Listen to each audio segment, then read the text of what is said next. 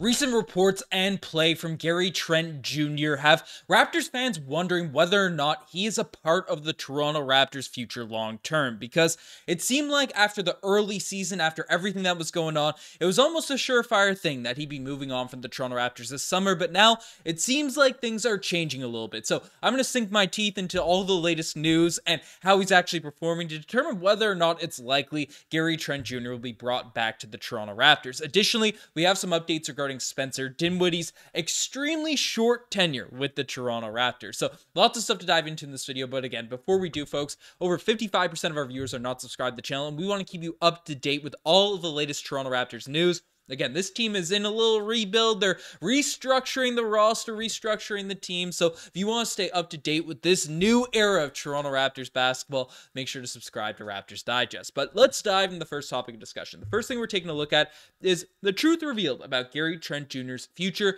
with the Toronto Raptors. Now, the Raptors, again, are moving in a younger direction. They want more floor spacing. They want players that can dribble, pass, and shoot. And while Gary Trent Jr. isn't known to be an elite facilitator, isn't a guy that's going to be a Darko system, making a ton of crazy passes, setting up players as a playmaker, but he is certainly a floor spacer. On the defensive end, he can bring it when he's engaged. And as of late, Gary Trent Jr. has been very solid. And in a recent report from Michael Grange, he basically came out and said that that's all fine regarding Gary Trent Jr. Not every NBA player has to be a star, but one skill Gary Trent Jr. does have is the ability to knock down open three-point looks. He was 7-11 from deep against the Magic and on his way to a season-high 31 points. Trent Jr. is now shooting 41% from behind the three-point line on 6 attempts per game, and he's done it coming off the bench and lately as a starter. He's a free agent at the end of the season, and at this point, there would have to be an exclamation as to why the Toronto Raptors didn't bring him back. And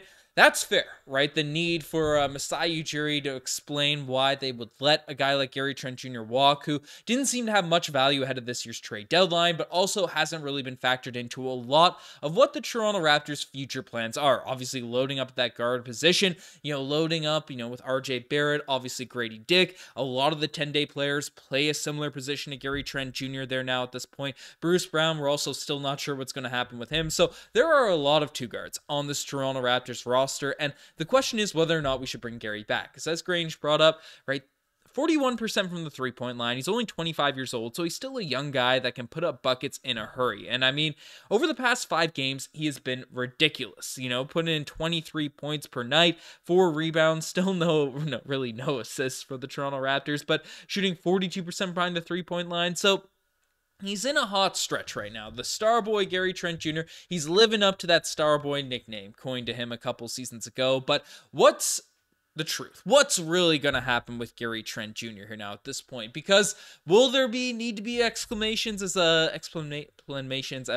Michael Grange just sort of brought up? Or is there a reality where Toronto Raptors fans will look at this and be like, okay, maybe it's for the best that Gary Trent Jr. was traded? Well, or was let go, was let walk, maybe sign and trade, see what potentially happens. Personally, I'd like to bring Gary Trent Jr. back, but it all depends on the money. Because for all the games, again, looking at what Gary Trent Jr. did, over this last stretch of 5 games, remarkable stuff. But if you look at the 11 previous games prior to this sort of 5-game stretch, Gary Trent Jr. was only averaging 10 points per game, 2 rebounds, 1.7 assists, which is solid. Again, the roster looked a little bit different, but 33% from the three-point line. And then, again, this is 2 weeks ago. Everyone was gunning for Gary Trent Jr.'s head, saying how he's a guy that needs to be traded. He's a guy that needs to be dealt. He doesn't fit this team long-term. So, again, Gary Trent Jr., the reality with him is he is a very up and down player. It's been the same case over his entire Toronto Raptors tenure. He's a guy that looked amazing on some nights, putting in the buckets, putting in the basketball,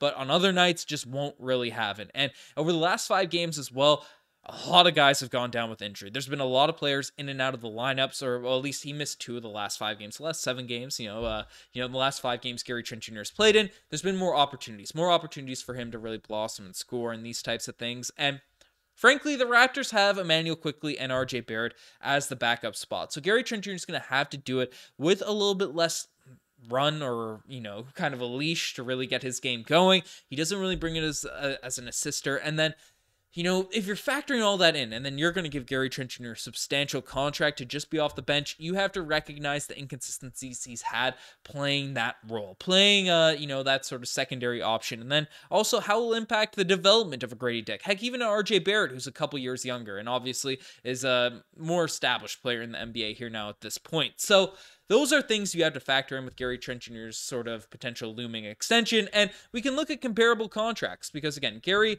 is a guy similar to in the vein of a Duncan Robinson now at this point. Not much else on the offensive end either than, just elite shooting. He doesn't finish around the rim that well, but he is hitting at a high clip. Duncan Robinson right now is on a pretty substantial contract, 15, 16, 18, 19, $20 million per year. So that's the type of deal Duncan Robinson has got. And again, his stats aren't so super crazy. And then you can also compare him to a Kevin Huerter, who is getting around that 15, 16, $17 million per year range. So again, like Huerter, his stats for the Atlanta Hawks, a little bit worse than Gary Trent Jr.'s, definitely worse than what Gary's were prior at, entering this season. So that's the contract that he was able to earn on the open market. And then Duncan Robinson was horrible for a couple seasons, but is back now for the Miami Heat, playing well, shooting at a high clip. So comparable players, again, maybe they bring it less on the defensive end, but Duncan Robinson, Kevin Huerter, who have had very much the similar inconsistencies over the course of their careers, you're going to have to pay them at least, 16, 17, $18 million per year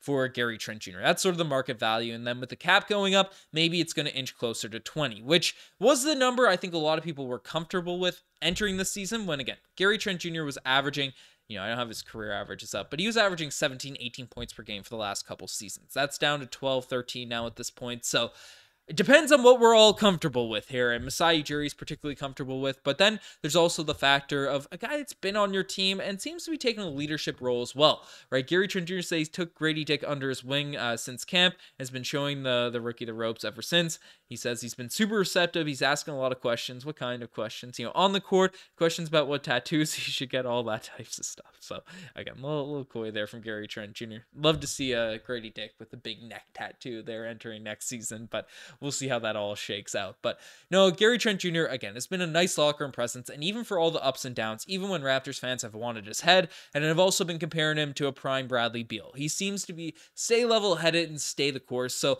I'd be happy with Gary Trent Jr. being in this organization for a long time, but the truth is the contract, the direction of the Toronto Raptors, I feel like it's going to be unlikely, and team's just going to pay him more out there on the open market than the Raptors are willing for. So let me know if you guys agree in the comment section down below. But we have another sort of topic we have to discuss in this one, and the real reason the Raptors waived Spencer Dinwiddie. And a lot of this is kind of known, but the first part of it, the second part wasn't known at the time when the Toronto Raptors waived him. But Doug Smith came out and addressed Spencer Dinwiddie getting waived in a recent mailbag question. He basically brought up, he said, at no level did a player like Spencer Dinwiddie fit any Toronto Raptors need. He wasn't going to take minutes from the core players, and he certainly wasn't a part of the long-term program. So he was a vessel to get out of the $12.5 million they owe Dennis Schroeder for next season. So that's the reason why the Toronto Raptors ended up dropping Spencer Dinwiddie as soon as they got him. They cut him despite the fact he was a solid player, coming into the potential Toronto Raptors and stuff, but looking at it, we get why he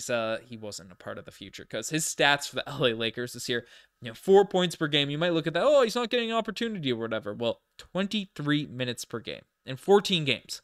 For the LA Lakers, he's averaging 4 points per game on not the greatest efficiency shooting. The Raptors dodged a bullet there, getting rid of him super fast because, again, he was only going to eat up minutes from, Grady Dick, from Emmanuel Quickley, from RJ Barrett, from Gary Trent Jr., from all these guys we have in our roster, on those 10-day contracts. Just wouldn't have made sense to keep Spencer Dinwiddie around. Maybe to help facilitate the tank, the tank in 2024. Maybe he would have been a good guy to have on the roster, but it is what it is.